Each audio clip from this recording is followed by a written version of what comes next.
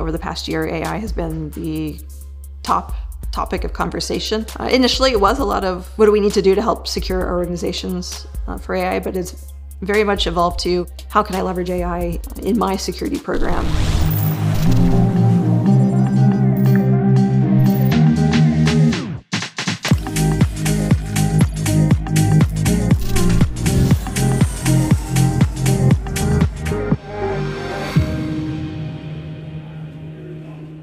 I'm Mandy Andress, CISO at Elastic.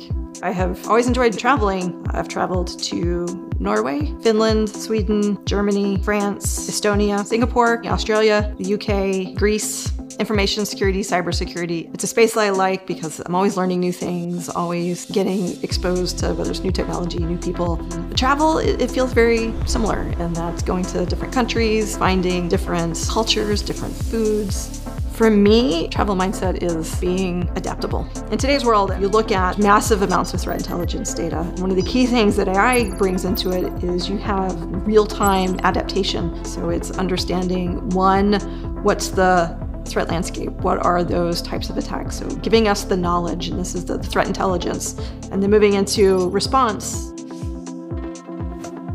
It's understanding both what response actions should you take and helping you get those steps and understanding have been effective. There's a concept that has been bubbling up that I hear talked about more and more called anti-fragility. In the past, we were really focused on resilience. Something happens, how do we recover very quickly? Anti-fragility is focusing on how do we allow something to happen, but still be able to move forward. With AI, we're able to learn new things and gain insights that could help us understand these are the things that we need to focus on, these are the things that we need to adjust. In security, you're sifting through massive amounts of data, of activity, and trying to make sense of what is happening, and is that something I should worry about, or is that something that's fine and I can ignore? What I find about the power of what AI can bring into that is how do we both understand or better understand what's the normal or expected behavior in our environments and understand when there's something different, and being able to do that at scale. And that's where combining search and combining AI together really brings that power to the forefront, and it makes that much easier to use and much faster than what we have seen in the past.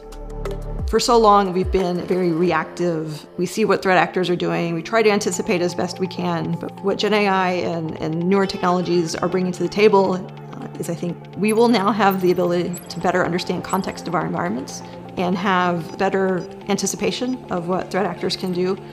I do think jobs will change. I do think there'll be an evolution, but it's much more about the collaboration and the working together with the technology and applying that to really helping organizations better understand their environments and what's happening in them. It's allowing the humans to focus on things that are just much more interesting and much more meaningful for them as individuals, as teams, and allow analysts to be much more creative and have much more fun in their jobs than I think what many of them feel today.